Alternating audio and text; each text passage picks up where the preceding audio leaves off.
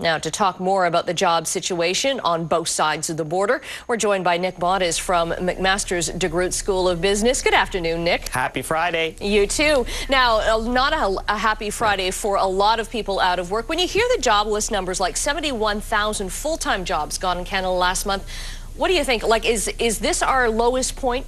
Or are we going to see more? Well, I mean, there's bad news and good news. The bad news is that obviously the full-time jobs are the worst ones to actually lose. And I also think that this is not over, that it will probably last maybe at least until April, May, or June in terms of more job losses. I think there's a little bit of good news. I'm trying to be a little bit positive here.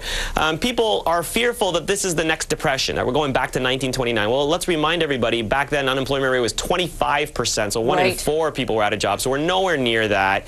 Canada still is the only G7 country to have a budget surplus, and I still think that's good news, because as soon as Obama gets in power and then the new federal budget in Canada comes along, the government's going to offer new training programs for those people that are out of work. So I think we're trying to do our best for those people that are out of work. It seems very much like we're caught up in this vortex from south of the border. What can we expect our federal government to reasonably do to soften this crisis for us? I guess a lot's going to come out January 27th. Well, I think the positioning is that we don't want to go into deficit, that we want to stay in a surplus position, but at the same time we want to reallocate some of that extra funding to help developmental programs and what are called transitioning programs. So these are people that may have worked in a particular sector. Imagine working in the auto sector for 20 years of your life and then all of a sudden saying, oh, I've got to learn a new skill, or I've got to adopt some sort of new knowledge worker mentality. So that's a very difficult transition, and the government's willing to help those people.